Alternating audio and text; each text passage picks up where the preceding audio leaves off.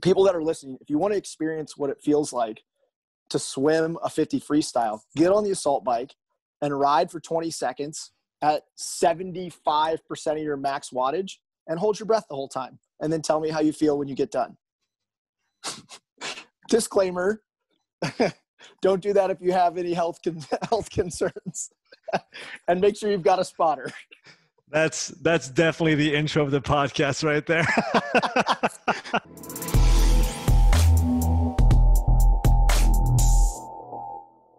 Welcome to the Upside Strength Podcast, your number one resource for all things fitness and performance in Switzerland. Today, I'm happy to welcome Kyle Ruth, CrossFit coach and competitor with Training Think Tank. Hey, Kyle. Thanks for How's it going? To come on, man. Yeah, I appreciate it. Thanks for having me on the show. No, it's great to have you too. I've been following your work for quite some time, so it's good to finally be able to chat with you. So for maybe the audience, for the people who don't know you yet, can you give a little bit of your background? For sure. So I'm just going to go back through sort of the stuff that's relevant, my, sort of athletic and educational history. For sure. I was a swimmer. I swam all the way up until I was 25, 26 years old competitively. Primarily swam the short events, 50 freestyle, 100 free, 100 butterfly, and towards the very end of my swimming career started to break through in 100 breaststroke a little bit, but, swam it at a pretty high level. Division I college, then afterwards swam at nationals, trials, a couple different things like that. Mm-hmm. But at that same time, I started coaching when I was 20, swimming and strength and conditioning.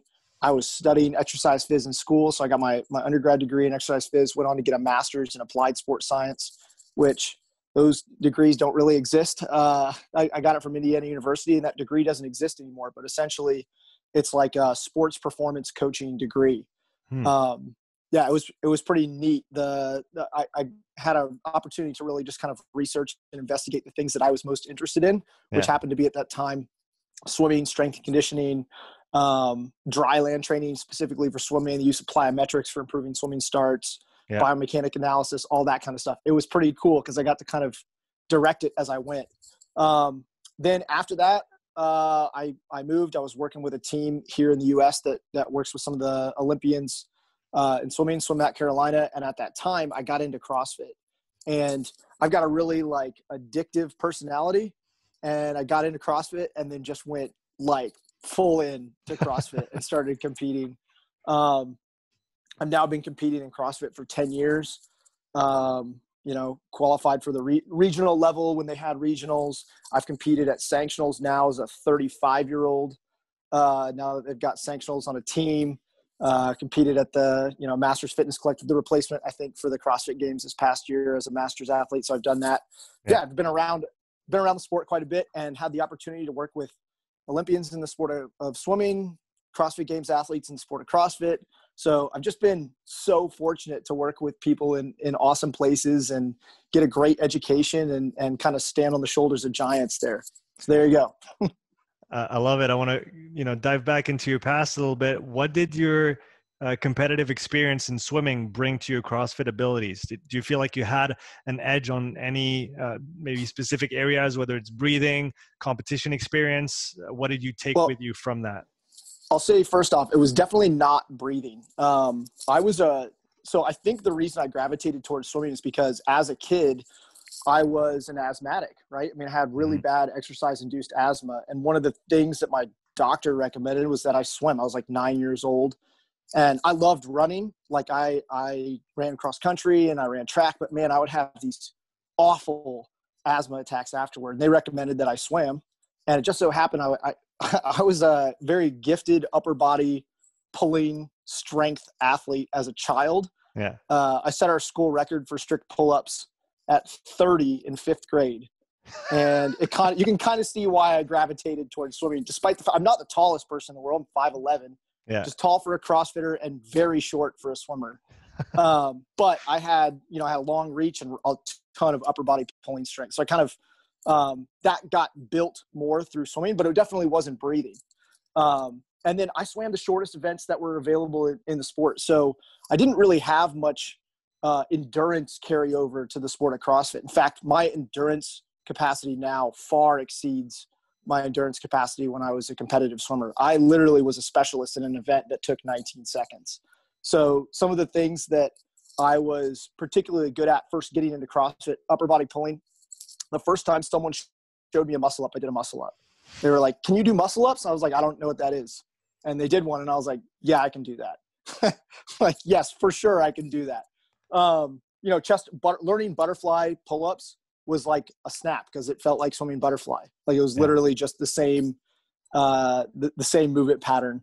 And then the other thing is like rowing metrics. My 500-meter row, the first time I got on a rower, it was 120.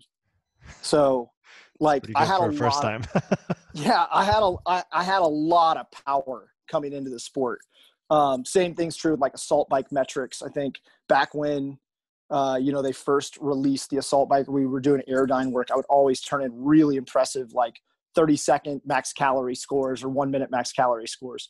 But some of that power now is faded. I've kind of trained the power out of myself as I've gotten deeper into CrossFit and become a little more enduring. But yeah, I think that I also had some massive holes. Like swimming left me with like really, despite the fact that I squatted and, strong coming into the sport, and I did a lot of plyometrics, my ankles were stiff, my hips were tight, like all the classic things that you get from swimming for 15 years competitively. Yeah. So is that something that goes into maybe swimmers' general preparation, or some of the aspects that you didn't train when you were younger, the squatting, maybe some running as well, some sprinting? Is that now maybe more popular, let's say, in the realm of swimmers? That's hard to say. So I still think there's this resistance in the swim community to adopting, we'll just call it more functional training. Like I think there's, or more diverse dryland training. It's happening. It's more of a top-down approach where the elite athletes, they get exposed to these elements like squatting, lunging, plyometrics and things like that. And they recognize the value. And now it's starting to trickle down to more of the age group programs and things like that. But I mean, I was actually just having a conversation recently with someone who swims at the high school that my daughter will go to eventually. And they said that team does not use any dryland. They quote, "Don't believe in dryland." Like it's something that you can or cannot, like it's something that you cannot believe in. I laughed so hard. It's like, clearly they have no exposure to what high level swim training looks like. That was part of what I did at Swim at Carolina, was work with, the dryland for not the top tier, but the guys that were Olympians, but like not the top tier. And we did dryland like crazy. I mean, these guys were crushing it. Sleds, sledgehammers, plyos, RLE split squats with a pair of 100-pound kettlebells. I mean, these dudes were getting strong. And their starts were off the charts better than most of the athletes. Cause back then, that was 2011, 2012. There wasn't a lot of functional training going on in swimming.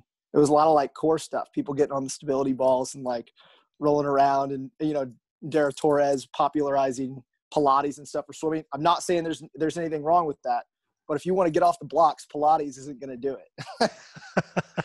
No, that's a good point. So maybe for those who aren't that familiar with, swimming and swim training, what proportion of training does dryland training take for swimmers at this point in time, or at least for the athletes that you coach?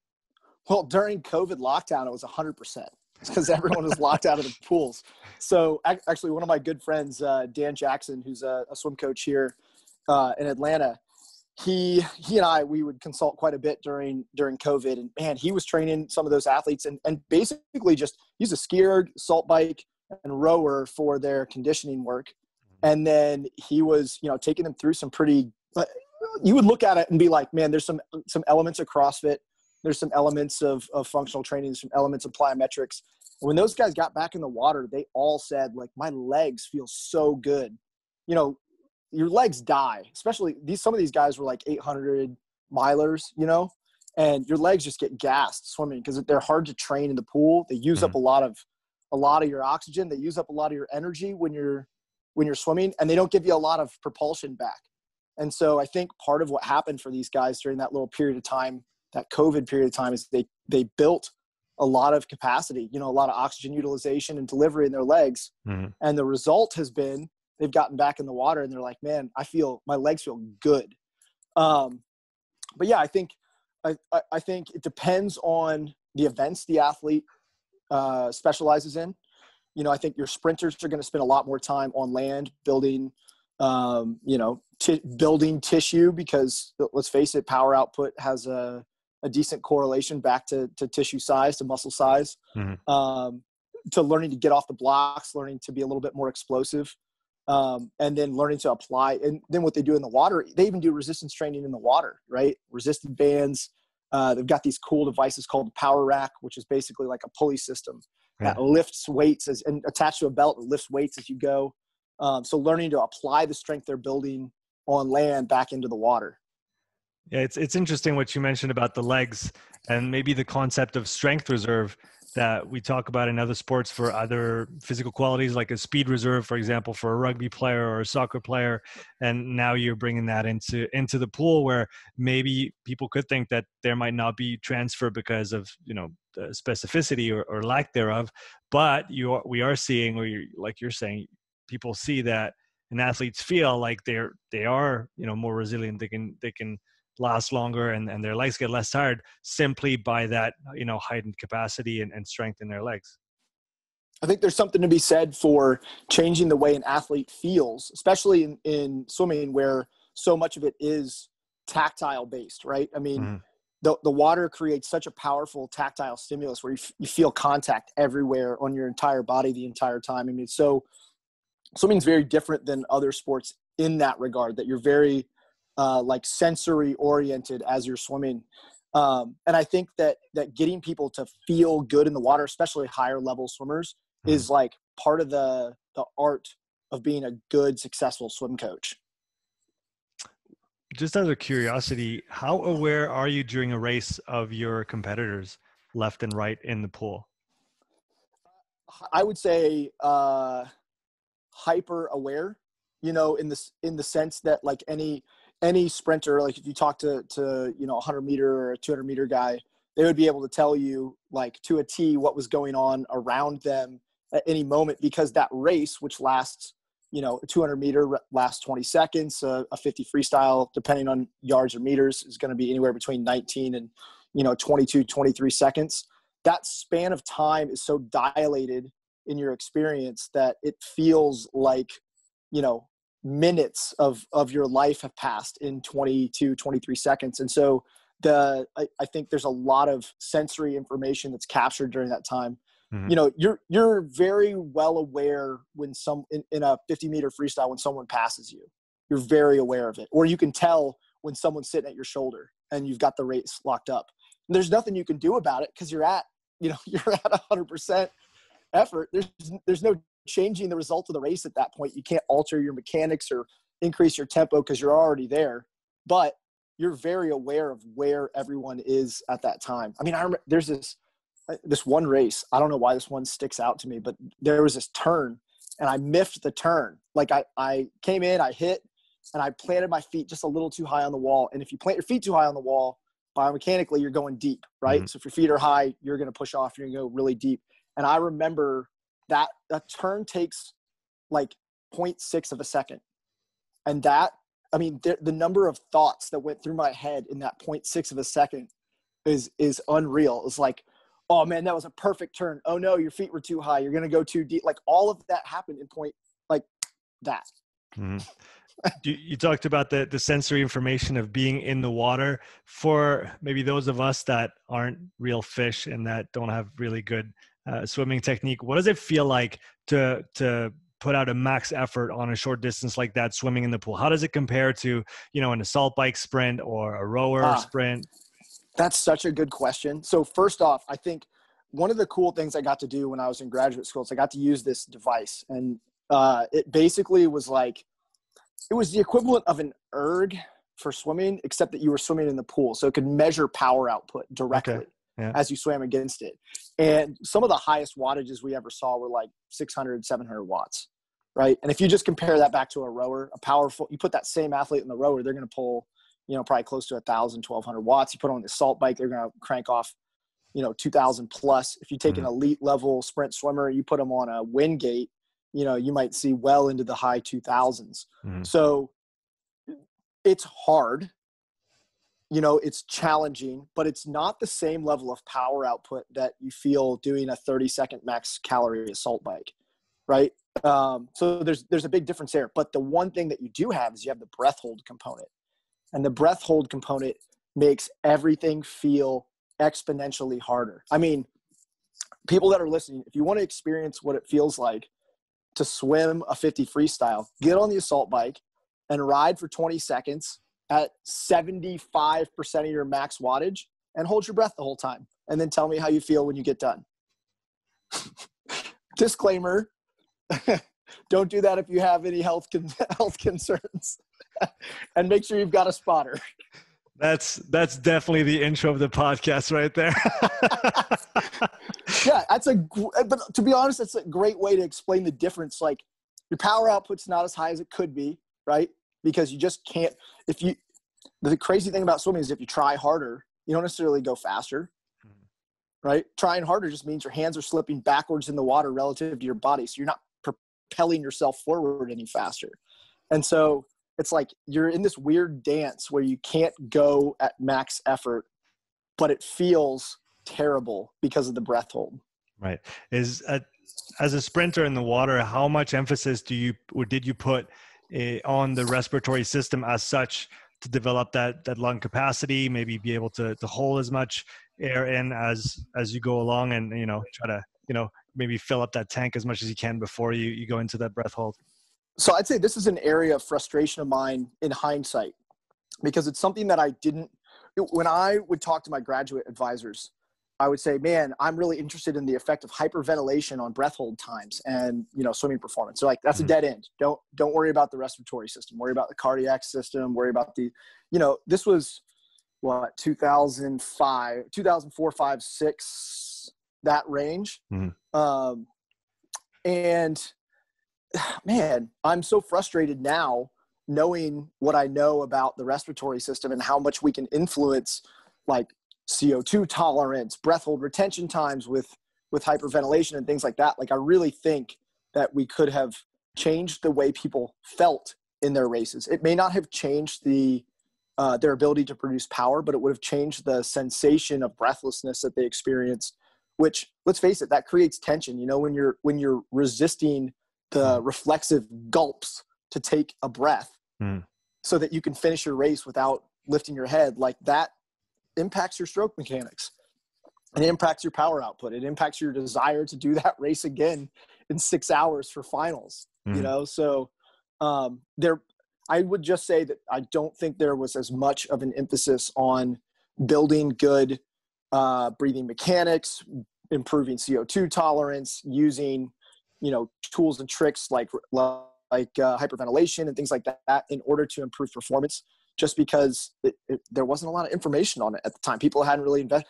The book Oxygen Advantage hadn't come out. You know what I mean? Like, it hadn't become a popularized topic at that point. And so people just weren't that interested in breathing. Remember, because performance is never limited by uptake of oxygen from the lungs. Remember? Yeah. I was told that was beat into my head. That was the good old VO2 adage right there. So it's funny, you're the second podcast guest today that mentions the Oxygen Advantage, and it's actually the one I'm reading right now. So for those who don't know about CO2 tolerance and all those things, go read that book. Can you talk a little bit about hyperventilation and how that plays into your big picture of respiratory training? Sure. So I would not say that hyperventilation is a good respiratory training tool, right? Because what hyperventilation does is it blows off a lot of CO2. Mm-hmm. And you basically, if you do hyperventilation and then you do a breath hold, you're basically holding your breath in a hypocapnic, which means low CO2, hyper oxygen. I don't know a good way to put that, but basically you've raised your oxygen levels in your lungs and dropped your CO2 levels. And the result is you're going to delay the sensation that you need to breathe. Now, that can be a performance tool for a breath hold athlete. Breath hold athlete being a swimmer who's swimming the 50 freestyle or free diver or, breath hold athletes. But if your goal is to improve your just sort of central nervous system's tolerance to the partial pressure of CO2 in the blood, then you want to do breath holds without the hyperventilation. You can do them at rest. You can do them during walking and things like that. And the book Oxygen Advantage goes into detail about how to do some of those breath holds, but those are more focused on changing sort of like your CO2 thermostat is probably the best analogy I can give, where hyperventilation is essentially hacking that system and blowing off as much CO2 so that you can hold your breath for as long as possible. Yeah. So maybe to give a practical example with some random numbers, let's say that I like the idea of the thermostat. So let's say your base level of CO2, it's not in units or anything, it's really arbitrary numbers. Base level of CO2 is 5, and then your thermostat is at 7. So as soon as you reach 7, as soon as you start accumulating CO2 and you reach 7, that's going to kind of kick into gear your respiratory system and force you to breathe more in order to exhale that excess CO2. Now, if you do some hyperventilation before your effort, now that 5 might become a 2.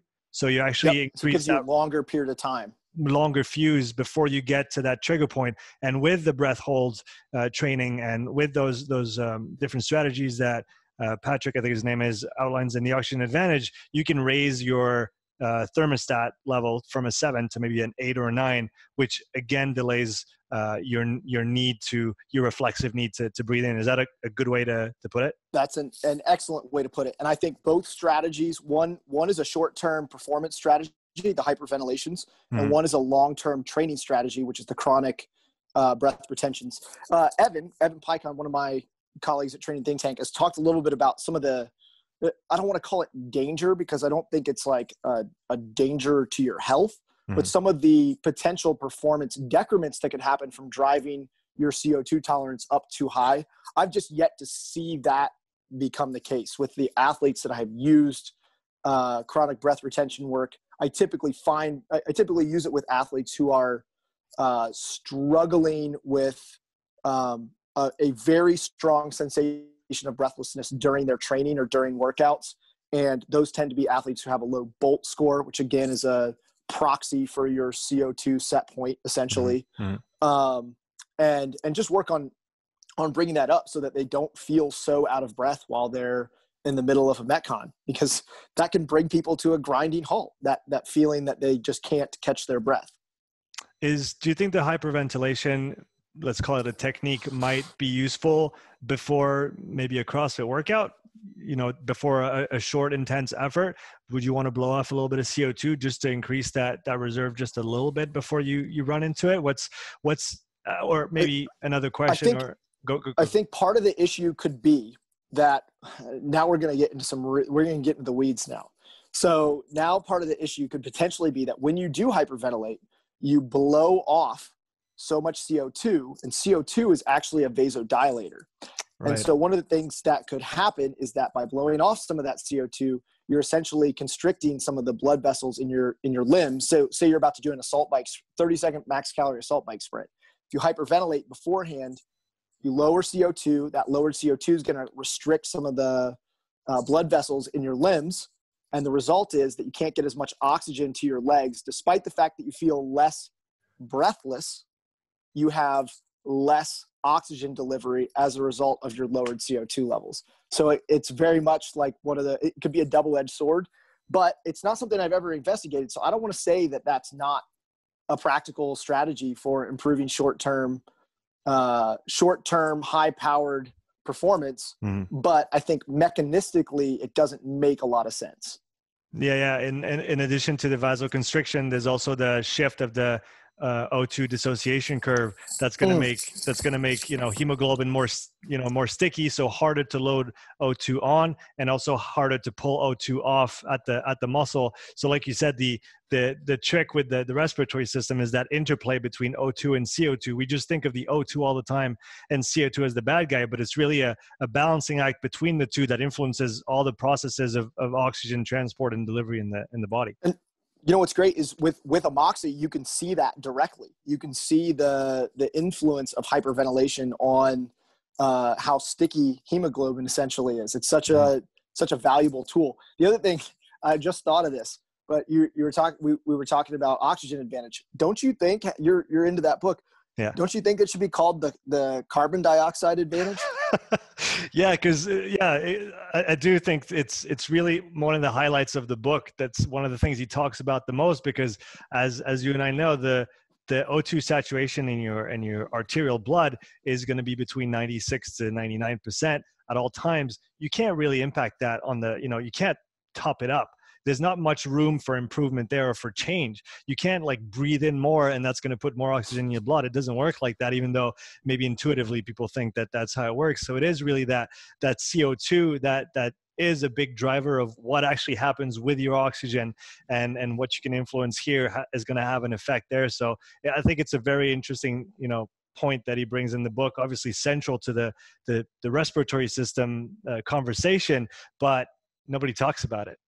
I know. Well, I think I've had this conversation with my athletes. When I first bring this up, they're like, how come we've never heard of Matt Frazier or insert, elite CrossFitter? How come we've never heard of so-and-so doing this? And I was just like, do you honestly think if they found a technique like this that changed their performance as dramatically as it potentially could, that they would ever tell anybody about this? Mm-hmm. Why would they ever in an interview be like, yeah, I started doing these drills from this book, Oxygen Advantage, and man, my Metcon performance has gone through the roof. Yeah, right. You're just costing yourself, $250,000 at the CrossFit Games by doing that. Yeah, that's why nobody's talking about it, because when it works, they're like, oh, I shouldn't tell anybody about this. As someone who does evolve in, elite levels, or you do compete at a high level and then you coach elite CrossFit athletes, how prevalent is let's say, how prevalent are the respiratory training methods being used by the elite CrossFitter community? We're talking about a Spiro Tiger, other strategies that you can use. Is that becoming a thing, or is it not quite there yet? It's definitely becoming a thing. I think Spiro Tiger is probably the least common of them, although it could be such an effective tool, Like I feel like if there's one that has like the most bang for the buck, it's going to be Spiro Tiger. But the things that I think people are really into right now, AeroFit, Power Lung, just general respiratory resistance devices, anything that's going to train inspiratory, expiratory muscle, which I've used for years. And the simple tools in Oxygen Advantage were way more effective for dealing with my breathing. But I think there's a lot of people that are into just, general relaxation breathing now, trying to drive parasympathetic activation after training. A lot of people are into box breathing. Nose breathing is starting to become really common in CrossFit, not necessarily in Metcons, but like as an warm-up tool and adjunct after training and things like that. And Wim Hof breathing is, when I talk to people and I'm like, man, we should really start to investigate some breath work. They're like, oh yeah, like Iceman and Wim Hof. And I'm like, well, maybe, but that's just one of like hundreds of different things we could do. Have you played around with with the Spiro Tiger or other tools that do that with the maximal strength of your respiratory system? The reason I asked that is I had a thought last night thinking about this, and we talked about this just previously on this chat, where we talked about the strength reserve that you can get by increasing your absolute strength, and then relative to what you have to output in an event or in your sport, you have a bigger reserve. Could we do the same thing with the respiratory system, where by increasing your max capacity of your respiratory musculature, you now make an average performance or let's say a set performance just relatively easier compared to your maximal capacity or strength? Yeah, I think there's a lot of research that exists that shows that very clearly, that adding respiratory resistance training, inspiratory, expiratory, can improve rowing performance. And in general, the consensus is that it's a result of reducing the energy cost of breathing. Yeah, exactly. Essentially, that the respiratory muscles, even though using a power lung, because they typically use things that are respiratory resistance specifically, versus like a Spiro Tiger, which can do respiratory endurance training, but they're using things that are very specifically like, 3 sets of 10, like a pretty classic strength training tool with like Power Lung or AeroFit or any, there's a lot of them that exist. Mm. And they're showing some pretty significant reductions in the energy cost of breathing. And I think that's really telling.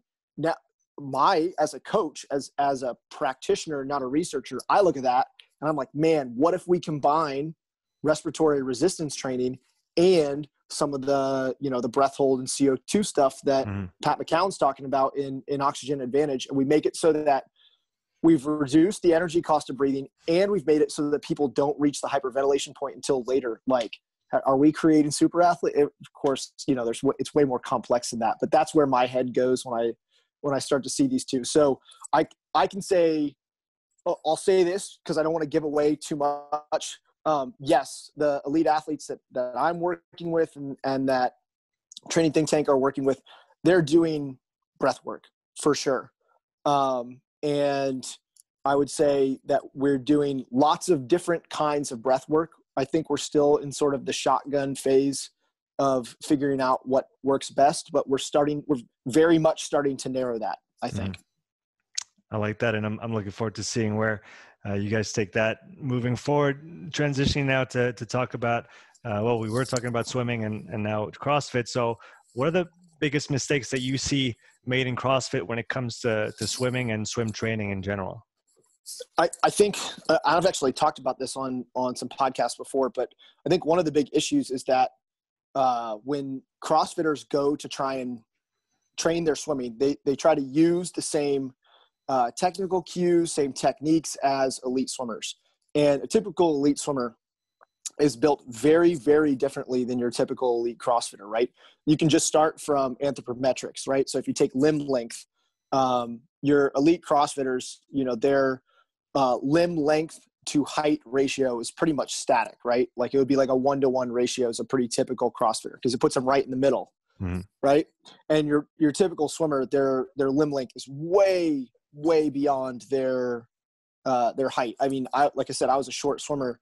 I'm 5'11" and I have a 6'4", 6'3" wingspan. So, I mean, like it's a massive difference in limb length to height ratio. And it's even worse at like the Michael Phelps level is kind of insane how much longer his arms are than his height. Then you start to look at like leg length, right? So in general, really good swimmers have super long arms and super short legs and super long torsos, right? And your typical CrossFitter is like maybe short legs, but if you have a long torso, man, deadlifts are really hard. And like stabilizing a bar and front rack is really challenging if you've got this really super long torso. So what you're already starting to see is that biomechanically, the strokes that are really effective for these long-limbed or long-armed, long-torsoed, short-legged athletes are probably not going to be as effective for your typical CrossFitter, who then you add all this dense muscle tissue to them. And now you've got this like bowling ball that basically just sinks the bottom. Then they don't have all the years of, streamlining off the walls to improve their scapular range of motion to allow them to get into a nice tight streamline coming off every wall.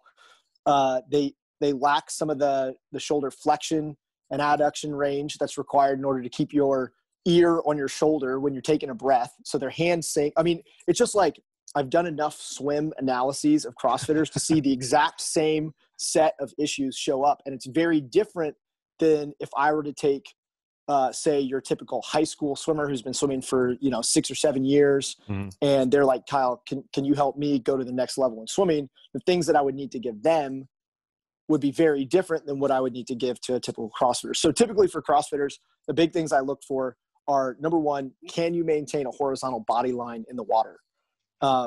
Most swimmers have been drilled. This has been drilled in since they started when they were, 7, 8, 9. And for most CrossFitters, it's really foreign because their legs are heavy and they sink. Then I look at breathing. Most CrossFitters, because of the breath hold element, the fact their face is in the water, it's an unfamiliar or uncomfortable environment for them to be in. They tend to lift the top of their head up when they breathe, which compounds the legs sinking, because when you lift your head out of the water, right, then your legs sink even deeper in the water. And so it's like you're starting to see all these really common issues. And then the lack of thoracic rotation that you see in CrossFitters makes breathing in swimming rotating to breathe, really challenging.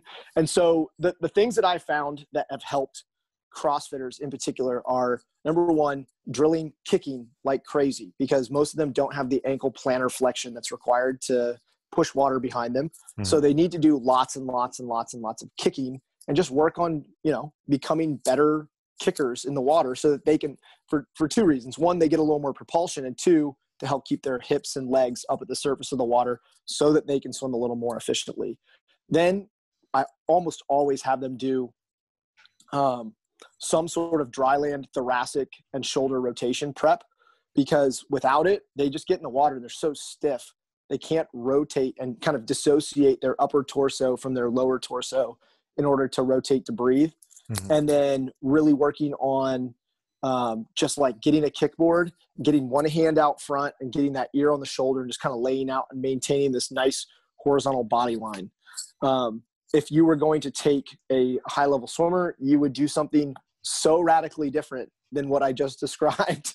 That's what I think some of the issue is that the people who are coaching CrossFitters in the pool are people that were former swimmers, and those former swimmers think about what they did as swimmers who swam for 10 years mm-hmm. versus thinking about what you need to do with the person who's right in front of you in order to get them into a more optimal position to swim. Yeah. So going back to look at what you have in front of you instead of just look at what you have always done in the past.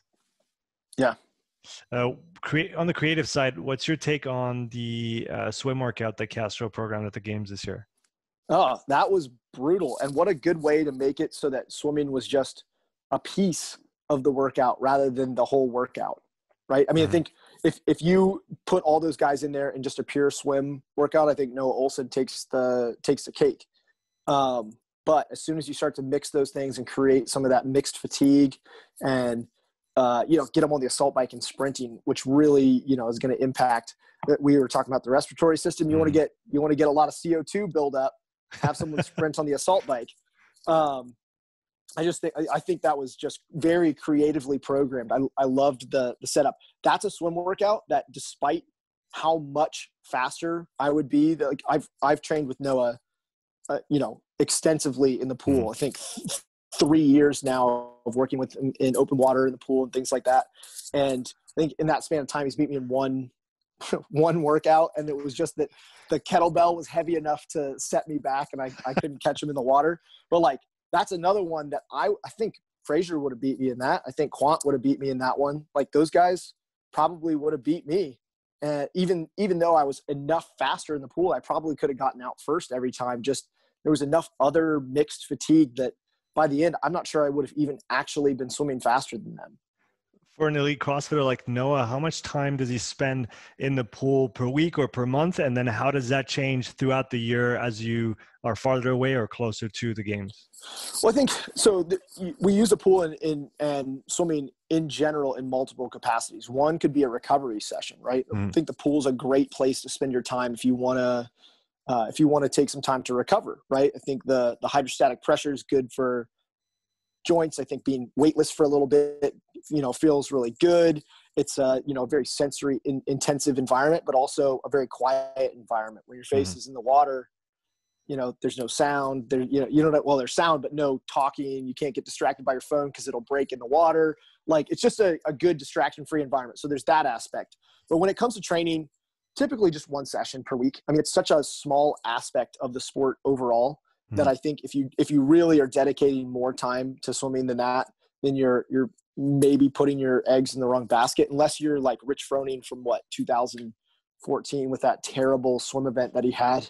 And at that point, you're good enough at everything else in the sport that you should just spend your time, you should spend a 3-month period developing your swimming to the point that you're, at the same level as everyone else. And then, just go back to doing your normal thing. But, one session, in terms of focus, I try, when I program a swim session, I try to touch on a mixed swim piece in there, some sort of like, whether it's sandbag over the shoulder and swimming, or, kettlebell and swimming, something mixed. I try to touch on some speed work for most athletes, and then get a longer swim or some longer intervals in there. And I think as long as you're covering those bases, you're typically doing what you need to do to make sure someone can handle anything that comes out of the hopper, unless they throw an assault bike sprint in, which obviously throws a wrench in that. How akin is sprinting in the water? How much does it transfer to improved efficiency in your slower swims compared to, sprinting on dry land improves your running efficiency at lower percentages of your max velocity? I think, in my opinion, I think it's very similar. Again, I think you should look at the athlete in front of you. You should run, sort of like maybe a speed preservation curve, test, 15 meter free speed swimming, test, 50 meter, have a 100 meter, have a 200 meter. And depending on the distances that the athlete competes in, up to a mile time trial or whatever, and then figure out where sort of the low hanging fruit is there. So if the athlete is holding for their 500 meter time trial, if they're holding 3 seconds slower than their max 100 freestyle, well, I think it's pretty obvious that you need to spend some time building the top end speed to get that athlete faster. But if they were more like me, where they're, the difference between their average 100 meter and their 500 and their 100 meter is like 15 seconds, then maybe you should spend some more time building endurance. I want to shift gears a little bit and go on to the topic of mental toughness. It's a word that's thrown around these days a lot. So in your opinion, what is mental toughness and how do you actually improve it? I think in general, I've always thought people perceive mental toughness as this like gritting through pain or gritting through, something, or it has a very like macho connotation to it. But what I've found in coaching athletes is that the ones that are the most mentally tough actually are the most mindful or aware or have the best understanding of how their mind works, and they use positivity tools. So here you have this. It's like you have this person, this image of mental toughness. It's like the gritty macho guy, but it's the person who remains positive in negative situations. The one who's like sunshine and rainbows, who actually is more resilient than the macho tough guy who just grinds themselves into the floor. Mm-hmm. And so having observed this, and literally in the sport of CrossFit, it grinds people to a pulp, right? I mean, it's just a function of this sport that it really is a constant slog. And I've always found that the athletes that can find positivity, that have a more the ability to turn their lemons into lemonade, are the ones that are resilient in the sport. And contrast that to what most people think. They're like, man, I just need to go tough this out. And it's like, that's not, or they fail something and they get pissed about it. And it's like, that anger is actually something that I think is holding you back from improving, rather than looking at it like, man, I failed. Now I know what I need to work on next. Having a more objective perspective is the thing that builds mental toughness, not grit or like dogged macho perseverance. Is that a quality that can develop and then that applies to a broad spectrum of different competencies, even if you haven't been exposed to that particular task before? Or is there an element of specificity where you need to have been exposed to that specific maybe stimuli or event or task in the past to be able to, know what it's going to feel like and then prepare for it as a consequence of that? Or can you just, do the work prior to, and then no matter what is thrown at you, you're going to, go at it, let's say with peace, with ease, and with a lot more composure than someone else might?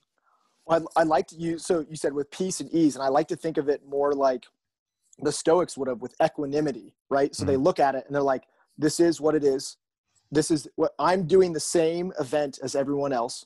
No one else has ever seen this odd thing that has come out before, this strange combination of events. No one else is more prepared for this specific situation than I am. Mm-hmm. So I'm going to go do my best. Like, there's no reason to complain about it's raining for the snatch event. There's no reason to complain about the weather, because everyone's got to deal with the same weather. and you don't have control over that. You only have control over what you're focusing on, over what you're going to attack. And I think if you can get people to build the habit of focusing on their locus of control over the things that they can influence, I always think those athletes are going to perform better over the long run than athletes who are constantly belly aching about things that are outside of their control. Or, and I say belly aching, but even just like constantly thinking about the things that are outside of their control. You know, it just leads to this neurotic, like constant, you know, flow of thought pattern that I think, you know, keeps them in this more stressed state all the time. So they're not recovering as well between events. They're not thinking about what their next step is, or, you know, the new event is released, and rather than thinking of like, oh, like going into the panic of, oh, I've never seen these things before, instead say, okay, this is what I'm up against. Now, how do I attack part A, part B, and part C of this new, you know, this new challenge that's in front of me? And I can imagine that this is not just something that you think one day and then you just apply that to everything that you do. It has to be, you have to work on it. So how do you guys at Training Think Tank kind of bake that into the cake of that training environment, that high performance environment, so that all your athletes can benefit from that competency, from that mindset, and from that approach to events, to workouts, et cetera, et cetera? For sure. I think one of the first steps to that is really an education side, is that teaching people that mental toughness is something different than what they probably think it is. And some of that comes down to recommending that people read The Obstacle is the Way, Ryan Holiday's book, which I think is a fantastic introduction to Stoic philosophy. Talking to people after setbacks and failures and helping them put those things into context, encouraging people to adopt the habit of changing their lemons into lemonade. Like, you know, you failed this. That's fine. Now we know what you need to work on. Whereas before you failed this thing, like, we had no idea. We didn't know what we were up against. Now we know. Now we know how to attack it. I think some of that comes in conversation. But then the other aspect is integrating it into the training environment. And I think some of that comes from creating competition prep scenarios where, you know, 3-4 weeks out from the games, we brought Noah in this past year for a games prep camp. We brought a handful of other really talented athletes in to come train with him. And the events were all unknown every single day. It was the same structure, same format. You know, they knew nothing about what they were going to be attacking, but it was in a controlled environment. It was in an environment where the stakes were low, so that it was a good opportunity for Noah and the other athletes that were there, obviously, to practice dealing with some of the psychological tactics that can show up at the CrossFit Games. And this year was, man, they introduced that. I don't know how much attention you paid to the CrossFit Games, but adding that, they ran what, 5-6K? The turnaround? And then they got in and they thought they were done. And that was like, the terrain on that was nasty. It was, yeah. And they're like, all right, we're done. You know, they sprint to the finish. And then literally they're like, no, now you have to run the entire thing in reverse, turn around and go back. Like, whoa. You better have that, the mental game turned up to level 10 if you want to be able to deal with something like that. Yeah, that mindset, maybe that's almost that stoic approach, if you want to call it like that, to competition. Is that something that you maybe saw early on from one of the top competitors at the time that kind of startled you a little bit because you maybe hadn't thought about it this way before, or just they were just thinking on a completely different level than the average person? I think I honestly can't remember a time that I didn't think that way.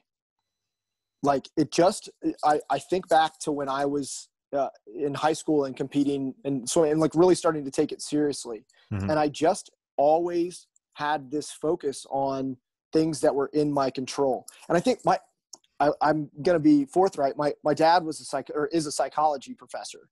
And I think that there was definitely some influence there where it was like, you know, encouraging me to shift thinking and to change the way that I approached problems and developing problem-solving skills. And so I will tell you, as an athlete, I always just assumed that's how everyone thought. And then when I started coaching, I realized that it's a very rare skill to be able to think that way, to be able to turn negatives into positives, that wasn't just a normal skill that people developed growing up, which I've now had to learn and now teaching to my children. But I realized how much in teaching it to my children, in school and sport, I realized how much of an advantage that little psychological skill has developed over the course of a lifetime. And then, I recognize that some of the other athletes that I trained with and that I coached and competed with, some of them had that same ability to take something and it's like, man, I'm not good at this aspect of my sport, so I'm going to go attack this aspect of my sport. And I'm going to go get better at this piece. And the ones that did kept rising. And the ones that didn't eventually stagnated and fell off. And I just always found that to be a very interesting thing. And then at some point, this was years ago now, but I read Ryan Holiday's book, and it was like, I was like, oh man, this is how I've always thought. Obstacles away. I was like, this is how I've always thought. And this is how all the best athletes that I've met think. What is this? And then I realized that, in there, he introduced it as Stoic philosophy. And I was like, oh, I'm going to start digging into this. And since then I've been recommending that athletes read Obstacles Away as an introduction, and then start digging into more, complex Stoic philosophy and try and adopt that way of thinking in their training, because I think it does make people absolutely more resilient. I think it allows them to achieve at a higher level over the long run. It's not something that's going to just make you better tomorrow. You can't just say, you can't look at a problem and be like, I'm going to get better at my handstand push-ups, and then tomorrow you're better at your handstand push-ups. It literally has to be something that's like ingrained in your way of training and your training environment and the way that you think and the way that you live your life for it to have that kind of influence for you. Maybe going on a little tangent here, but if you don't mind sharing, how are you imparting this to your children? How are you trying to teach your children to have that approach to life? Well, the big one, so my oldest daughter is in 3rd grade, and she's been doing digital learning. So it's been different this year because obviously she's at home learning. And one of the things that I've been trying to teach her is that, she would get stressed about how much stuff she had left to do for the day. And I would remind her that that by focusing on how much she has to do, she's not actually getting anything done. That she needs to focus on the next task and complete that task, and then move on to the next task rather than thinking of the big picture. And I think that is kind of masked Stoic philosophy, right? Where it's like solve one problem at a time. The big thing is eventually you need to tackle this mountain of work. But the first thing you have to do is you have to walk up to the mountain, to the bottom of the mountain. And then you have to solve this first scramble puzzle, and then you have to go around this, like you can't jump up to the top of the mountain. Like you're never going to look up there and be able to solve that problem. So that's a big piece. Then the other one, actually, when I was just competing at most recently, it was like the first time that my kids had really been there while I was competing in an event. And I kept reminding my oldest daughter, I was like, you can't win focusing on winning. You win events by focusing on how you execute. Because she would ask me right before I'd go out, she'd go, Dad, are you going to win this event? I was like, it's not what I'm focused on. And I did go out and win the event, but I didn't do it by focusing on winning the event. I did it by focusing on how I was going to execute, on my plan, my execution, and, staying in my lane, to borrow an old swim term. And I just kept reminding her of that. And now, if I asked her, I'm like, what do you have to do today? Well, I'm going to focus on my first task or my first project. I just have my ELI. And I was like, okay, great. You're learning, you're getting it. Yeah. Go ahead. That first task strategy reminds me of a story I heard from Bud's training with the Navy SEALs, where the most successful ones were always focused on maybe the next meal, which was every 6 hours at some points, or the next sunrise or the next sunset, where other people that thought too far ahead, oh, I'm going to get through those 6 months of grueling training, they didn't make it as often as the people that had a shorter kind of outlook on what they had to accomplish. And just like you said, task at hand, accomplish this, then look at the next one, kind of one step at a time, one step after the other. I think to that point as well, there's actually been some research that they did on Marine recruits and using mindfulness meditation. And they found that they just split, it's the Marines. So they just split them into two groups. One group did mindfulness and the other group didn't. And the group that practiced mindfulness meditation were far more resilient. There we go. There's mental toughness. There's toughness and resilience showing up as a psychological skill again. And essentially what they were teaching those Marine recruits to do is to focus on the moment, focus on the task at hand, be present. And by doing that, like, injury risk goes down because you're less likely to make a mistake. Instead of thinking about, oh man, we still have like 10 weeks left in basic training. Like, I don't think I can make it through. You're like, I'm going to focus on making it to my next meal. Or I'm going to focus on what I'm doing right now so I can get this right. You know what it's a simple, it's so, when you start doing it, it becomes so, it seems so odd that other people aren't focused that way, that so many people are projecting so far into the future. And it's like, well, that's what's keeping you from getting done what you need to get done. Okay, so let's take that and run with it. Let's focus on the next task at hand. I've got 3 audience questions for you, Kyle. The first one from Mikolai, who asks about testing workouts and how to use them in or around training blocks. Okay, so I think I am at fault as a coach for not testing, or I should say retesting workouts in CrossFit as frequently as I probably should.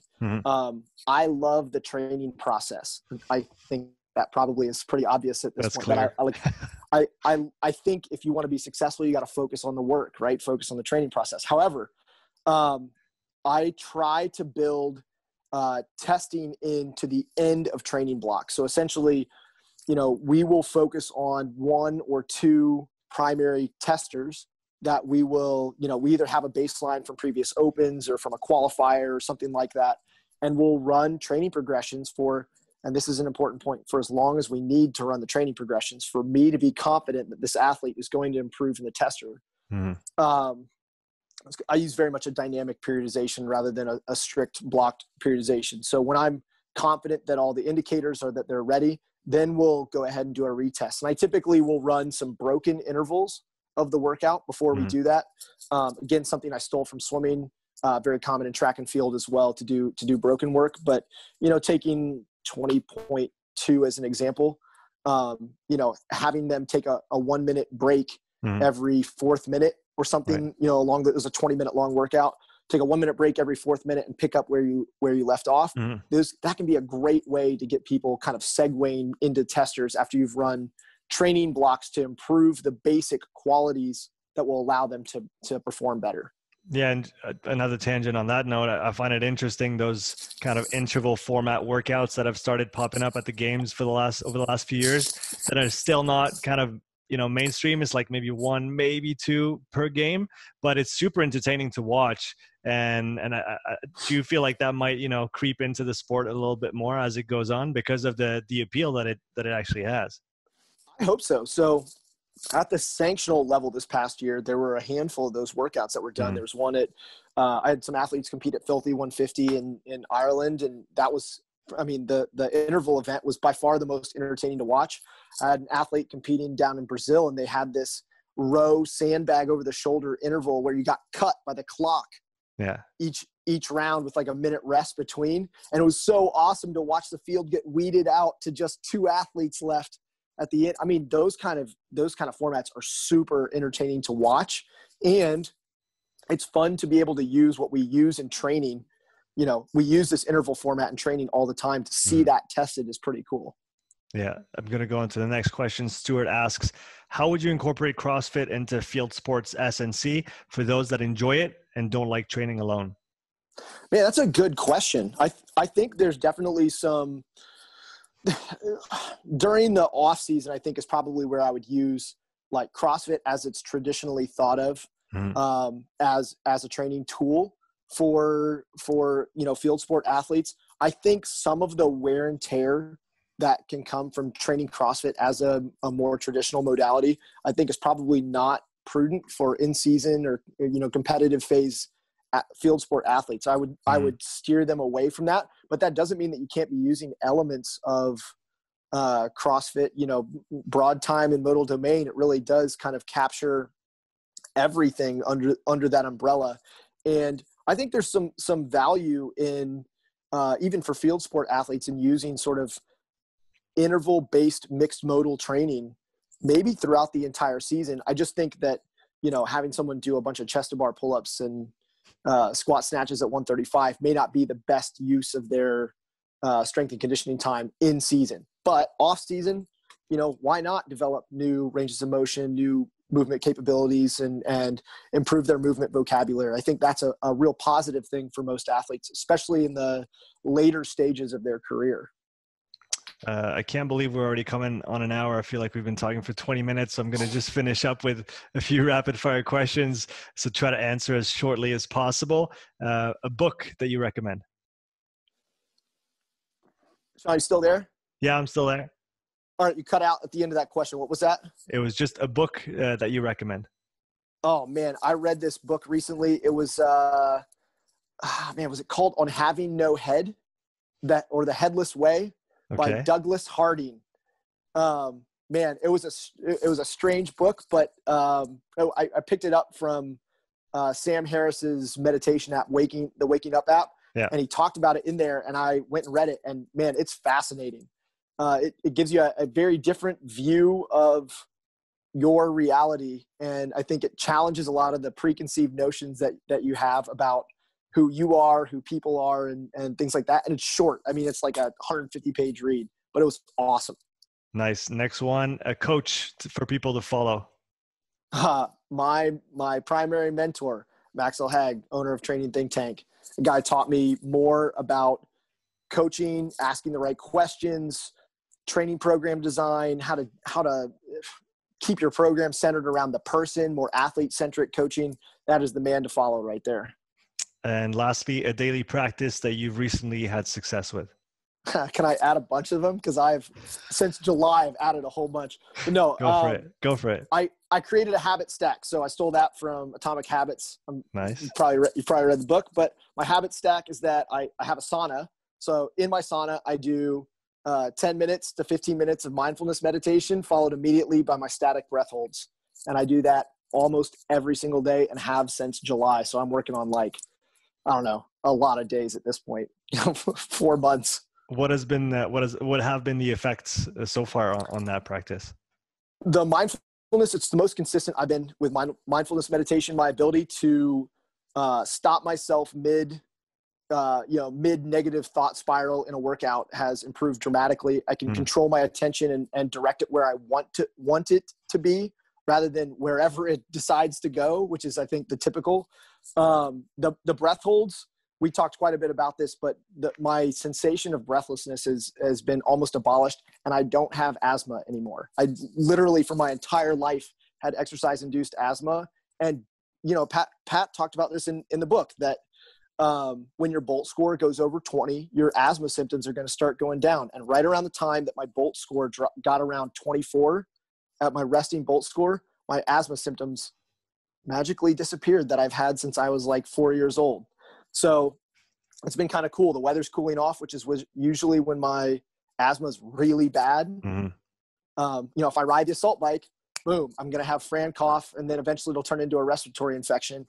Right. We've had a cold snap. I'm like week 3 or week 2 of cold training, and I've had no Fran cough. I've had no wheezing. I've had none of that. So I hope that continues. I hope that remains that way, but I'm going to continue doing those breath holds to abolish that, the over breathing that I think it was causing my asthma. Yeah. So I'll add on that one at the end. Go read The Oxygen Advantage for those who haven't read it yet. Kyle, it's been a great pleasure chatting with you today. Where can people follow you on social? I'm only on Instagram. It's Kyle Ruth _TTT Training Think Tank. You can also follow Training Think Tank's social or YouTube channel, where I'm frequently on the Corpus Animus podcast. I've got some little side pieces of content that I often put together with Chris, who does such a fantastic job with it. Even if you don't follow it for the content, follow for the entertaining content that Chris puts together up there. Chris has definitely grown into his own over the last few years, and it is doing magical things. So yeah, big shout out to him as well. Kyle, I really appreciate you taking the time, man. I appreciate it. Thank you. Take care.